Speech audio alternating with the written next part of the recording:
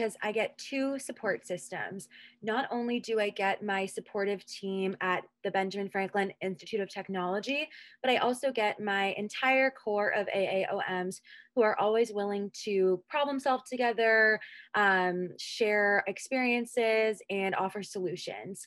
I really, really like my team at BFIT. It's a great group, and I've also really enjoyed getting to know everyone in the AmeriCorps program as well.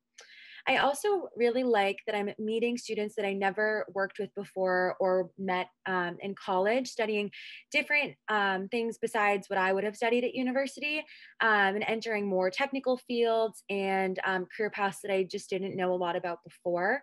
It's been really interesting to learn more about the STEM fields and what a technical degree can offer, and to see how mentoring can fit into all of that, both alumni mentoring, professional mentoring, and peer mentoring.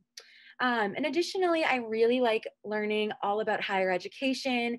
I've had the opportunity to attend a lot of seminars and webinars put on by all different groups, such as the City of Boston, Department of Higher Ed, private companies, and other coalition groups. And it's been a really great experience. But then I also get the other side of things with my AAOM group, where most people are working with younger students. So it's great to learn about their side of things as well.